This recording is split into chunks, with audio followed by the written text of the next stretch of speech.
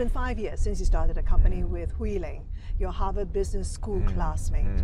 What are the working dynamics between the two of you? What are your strengths and weaknesses that you try to leverage off each other? She is an amazing person, human being. We share the same values. That's the most important thing, right? In terms of being and solving real big complex problems for Southeast Asia. She's Southeast Asian. She loves what we do. She loves the company. That, from a values perspective, we are completely aligned. The second thing, you know, she's the ability that she also can relate at a very deep level to the problems we're solving, right? You know, if you remember the story I shared with you before about her feeling her safety was being threatened in taxis before, and you know, she felt very real to that problem, and because of that, she's also the person who drives the product today. She always calls herself the plumber, right? The stuff that people don't want to do, she does.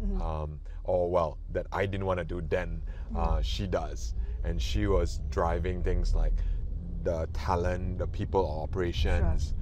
She's very meticulous, so she loves going into the details, into the numbers. Whereas I'm more a street fighter. I love going to the ground. I love talking to drivers. You know, in that aspect, we're different, but from a values perspective, we're very similar. Okay, so you complement each other. Very much. As co-founders, how do you actually carry out decision making? A lot of times, she decides on, you know, her scope. How should we make sure the hiring methodology is done so that we get the world's best talent with the head of people. You know, she will also decide a lot on things like, you know, how should the process of making sure that we get the product roadmap out correctly. Meanwhile, for me, you know, she comes to me for overall guidance. What should the overall strategy be for the company? And then I will sign off on it. She would think about, you know, what should the total country and the total group budget be for the whole year. That comes to me. So from an overall, you know, we've always had this concept, one lion, one mountain. So it's very complementary. Do you always agree with each other? Are there disagreements? Of course, in any healthy relationship, right? It's like a marriage. Like what? Yeah, like Give a marriage. me an example. So, I mean, think about things like, hey, we should hire this person. And then, you know, sometimes she says, hey, Anthony, I really don't agree because these are the cultural things that are being threatened. And I said, you're right.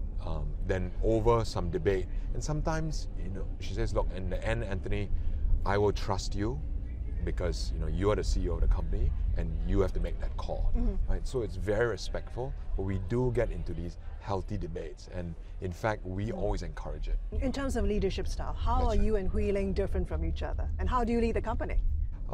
We are similar in many ways. As I say, we lead by principles, we lead by values. So we both believe in servant leadership. So we really believe in the idea of how we serve our people. Very sort of different from the traditional Chinese, you know, I'm your boss, I do what they say. First of all, we don't call anybody bosses, we call people leaders. We don't call people employees, we call them grabbers. It's nuanced, but it means very different because they are teammate, you know, fighting together in the trenches. How we're different is, you know, where she has this concept of, you know, where she needs to be, she can go very meticulous. I, for example, find it harder to go into the very details. So you keep the broad vision in mind. That's right, that's right. It's interesting because when you look at a company like Uber, it's one thing to start a very successful startup, but it's another thing altogether to really manage it successfully. That's How right. do you avoid this trap that Uber has gone into? How do you make sure it doesn't happen at Grab? I think have very clear, very, very clear check and balances, right? We have a very active board. We have, you know, audit committees. We have compensation committees. We have, you know, a CEO, again, is just a servant in the company. There must be check and balances, right? I have a very active co-founder who pushes back. We have active debates, right? It's not Anthony says it, so it's done. I think that's not the right way. It needs to be very active.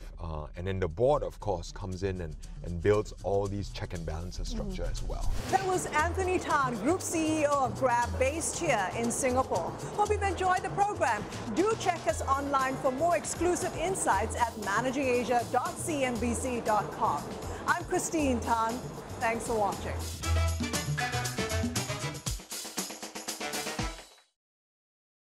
Still watching? Perfect. Click here to watch another great video from CNBC International. Oh, and don't forget to subscribe. Thanks for watching.